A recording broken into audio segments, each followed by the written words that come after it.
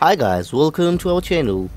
We have started a new series about movies reviews and also provide the new movies update news, in which we will tell you about a movie, what's good and bad in this movie. Today we will talk about Hollywood upcoming movie update. DC fans think they discovered the Suicide Squad's villain. The DC Extended Universe is an ever-expanding place, and last week's DC fandom showed just how much Warner Bros. Has in store for the future. One of the many reveals from the virtual event included the first footage from James Gunn's The Suicide Squad, as well as the long-awaited reveal of the cast characters. And although much of the movie's plot remains a mystery, some eagle-eye fans think they have figured out the blockbuster main villain.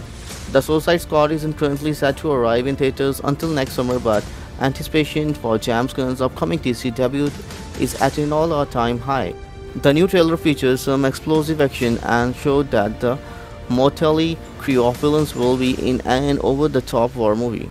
One shot from the sizzle reel of footage seems to have tipped off the fan on what antagonist the group will be battling, namely Justice League villain Starro the Conqueror.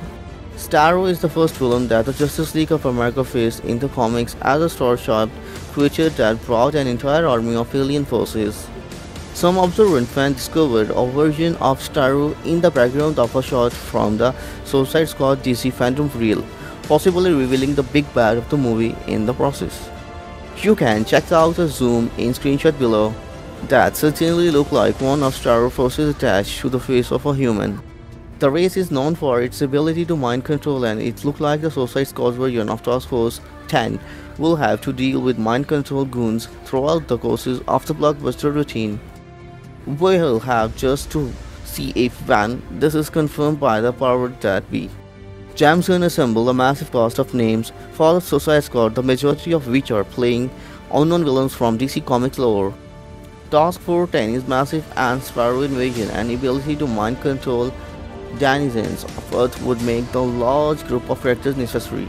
Smart Bunny says they won't all make it out alive, in stark contrast to the lack of significant deaths in David Ayer 2017 film.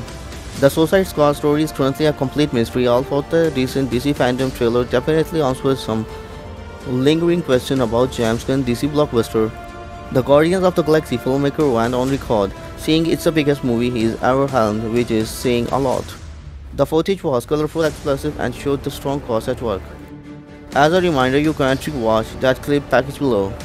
James Gunn was given a chance to adopt any comic book property for the DCEU, specifically choosing the Suicide Squad because of his love for the source material, rather than filling the team with iconic character we know and love.